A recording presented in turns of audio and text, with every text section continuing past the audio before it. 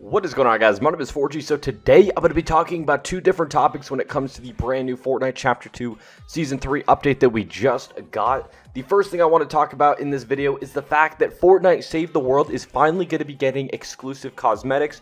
Now, unfortunately, in this case, you will still have to buy it. It's essentially a Save the World starter pack. We don't know how much it will cost, probably around $10 because there's actually a good amount of stuff in this, but you also need to play Save the World and own Save the World in order to actually buy this pack itself. I personally think this is an awesome idea. It's great because it is just a cosmetic item at the end of the day. And so if you really don't want to play Save the World, I mean, it's just a skin. You're not really missing out on too much. But basically, what this includes right here is 1,000 V-Bucks, 500 X-ray tickets. So if you play Save the World, of course, you could buy llamas with that.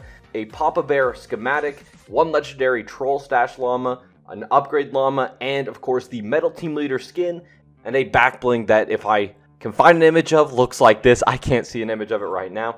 Now, this is actually such a great idea in my opinion because, well, I've wanted exclusive cosmetics like this in Save the World for a long time. Similar to how we have the pickaxes that are exclusive to Save the World, and of course some music packs like Stand and Fight is a music pack that you can only get for completing the Canny Valley storyline. So I definitely will be getting this because this is actually very, very cool that they're actually doing this. What do you guys think about this? Leave your thoughts in the comment section down below. And the other thing I wanted to talk about in this video is the fact that it seems like the Renegade Raider is going to be returning in some form, and that form is Molten form, because this is the Molten Renegade Raider skin. It looks very, very cool. I know a lot of people in the past, at least from what I've seen, just say that the Renegade Raider is only good because it's a rare skin. It doesn't look good, but I'm really going to have to disagree with that. I think it's a great looking skin for sure, and regardless if it's rare or not, I'm going to be using that skin for sure. Definitely a very nice skin in my opinion, and honestly, this might not be the original Renegade Raider skin because it's going to be a separate skin that they're going to have most likely in the item shop, or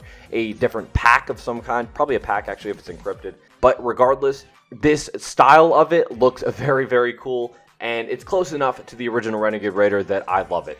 But anyways, guys, that's going to wrap up today's video. If you guys enjoyed, make sure to hit that like button down below as it greatly helps out the channel. If you're new here and you like Fortnite videos like this, make sure to hit that subscribe button with notifications turned on. And if you guys like support me, make sure to use the code YouTubeIt's4G in the Fortnite item shop. I do get a small portion of that sale if you do use my code. Alright, thank you guys so much for watching. Have a great day.